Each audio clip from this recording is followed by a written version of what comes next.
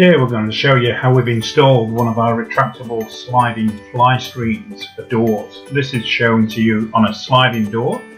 Here you can see the cassette is on the right hand side and then the wall channel on the left. There's a magnet inside of this channel here, and then once you pull the fly screen over you can see the magnet engages all the way up, so it just clicks into place and stays where you want it. Then when it comes to release, just pull it away from the side and it will retract on its own.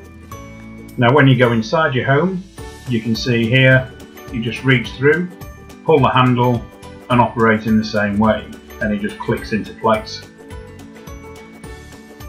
Again, the same to release, just pull it away from the magnet and then you can see it release back into the holding cassette.